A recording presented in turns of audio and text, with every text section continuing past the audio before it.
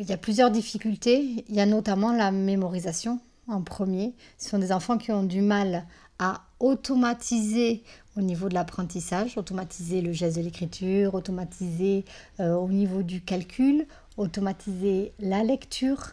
Et donc ils se retrouvent confrontés à de la double tâche et on a des enfants qui travaillent et qui ont du mal à passer aussi au niveau de la mémoire à long terme. Donc pour moi, les troubles de la mémoire sont très importants et on va retrouver au niveau des difficultés, de difficultés dans le temps. On a des enfants qui ne savent pas se repérer dans la journée, ce qu'on est le matin, ce qu'on est l'après-midi, dans la semaine, les mois de l'année, les saisons. Des difficultés de repérage dans l'espace, donc au niveau de la feuille, du cartable, quel cahier est-ce qu'on va ouvrir, où est-ce que j'écris. On a des enfants qui ne vont pas se coller à la marge, qui vont sauter des pages, qui vont repartir en arrière. Et donc ça c'est... et pour aller plus loin, au niveau de la pose des calculs en mathématiques, repérage dans l'espace, typiquement il va falloir savoir aligner les unités avec les dizaines. Donc si on n'a pas le repérage dans l'espace, ça devient vite compliqué. En géographie, la lecture des cartes va être difficile au niveau du nord, du sud, est et ouest. Donc, pour tout ce qui est l'espace, on va avoir plein de choses. Mais au-delà, on a les problèmes de droite, de gauche. On a des difficultés sur eux, pour mettre la chaussure droite sur le pied droit. Des difficultés pour mettre les vêtements. Voilà. On a des enfants qui peuvent être... qui sont 10, qui peuvent être maladroits, c'est-à-dire que d'un point de vue médical, ils ne sont pas à 2 déviations standards, c'est-à-dire que par rapport à l'âge normal d'un enfant scolarisé du même âge, il y a un écart plutôt inférieur, plutôt à -1, c'est-à-dire qu'on va avoir des enfants maladroits. Ils ne sont pas dyspraxiques, mais ils vont faire tomber leur stylo, ils vont se cogner à la table, ils vont faire tomber le stylo du tableau. Donc dans la praxie, voilà, ça peut être un petit peu plus difficile. Donc relier, faire un trait, faire de la géométrie, on retrouve tout ça. Donc l'espace, le temps, tout ce qui est conscience phonologique, arriver à distinguer l'ensemble des sons. Donc ça, on va le retrouver dans les dictées ou par rapport à l'orthographe, par rapport au suivi d'un dialogue, de quelqu'un qui parle. Ça demande plus de concentration à un enfant ou un adulte pour suivre quelqu'un qui articule mal et qui parle trop vite, alors qu'il entend bien. Il y a eu bien sûr des bilans qui ont été faits ORL pour écarter tout trouble auditif. Et visuel aussi, puisque on va avoir des enfants qui voient bien et qui pourtant ils vont voir les lettres bouger. Et on peut avoir des confusions visuelles, des difficultés pour écrire sur la ligne, des difficultés pour suivre au niveau du tableau parce qu'on est en position verticale et on va passer au niveau de l'écrit sur une position horizontale. Donc là, on va se retrouver sur une configuration qui est en fait différente et on peut avoir un enfant qui va être en réussite s'il est sur du vertical et en difficulté sur une position horizontale.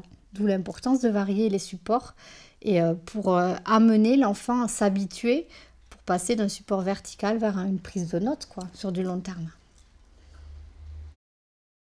Ce sont des enfants qui ont des difficultés au niveau des mémoires.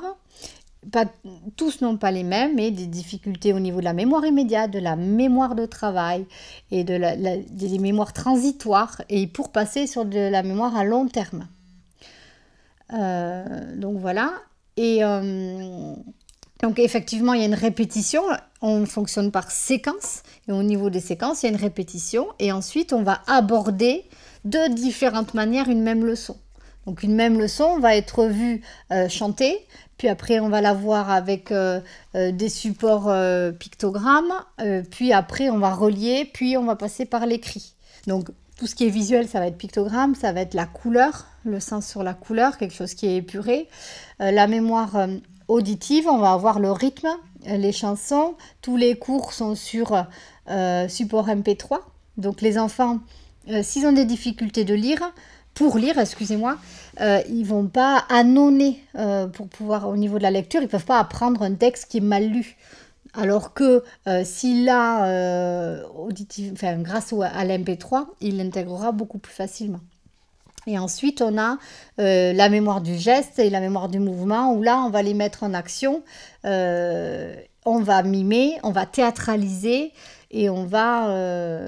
voilà. Et certains, on voit vraiment qu'ils se servent des gestes de Borel-Maisoni, donc on va avoir accès à la mémoire gestuelle.